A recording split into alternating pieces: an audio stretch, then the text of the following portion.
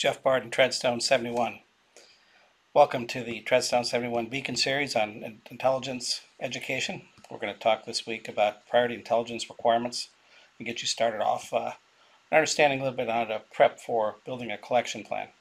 Now, priority intelligence requirements are requirements that are critical to accomplishing the tasks assigned from your stakeholders. They're usually related to the risk issues targeting your organization. They should become apparent during your Q&A sessions with your stakeholders and part of the intelligence team's listening tour with various organizational leads. PIRs from the C-suite, in this case, though, they may become requirements as well for other organizational functions. So be aware of that. These do cascade down. So what is a priority intelligence requirement? Well, what makes a good PIR pretty much will define it for you. They ask a single question for you, and you're only looking for one PIR at a time. They focus on a specific fact, an event, or an activity. They provide intelligence required to support a single decision, and they're tied to decisions that stakeholders actually need to make. They provide the last time by which information is of value, meaning the last possible time I can get it to leadership before it no longer has value. Of course, you want to try and deliver a little bit faster than that.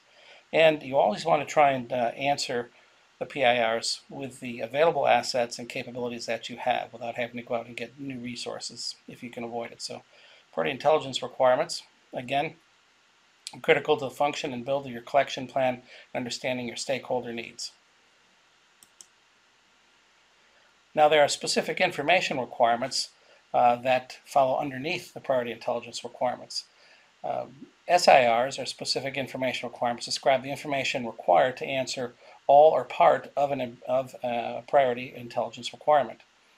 A complete SIR describes the information required, the location where the required information possibly could be collected, and the time during which it can be collected if you can actually define that.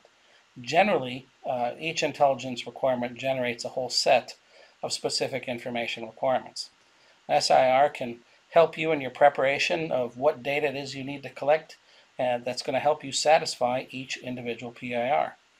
You can actually use brainstorming methods to help you go after and define your SIRs. It sets up how you're going to use your human and technical requirements for targeting, methods to be used, available data, existing data feeds, or data feeds needed to complete your task and create a collection plan.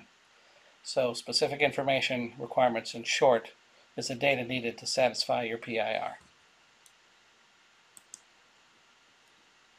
So that's it for this particular section on a Treadstone 71 Beacon series on education and intelligence. We talked about priority intelligence requirements and specific information requirements. This is Jeff Barton, Chief Intelligence Officer for Treadstone 71. Thank you very much.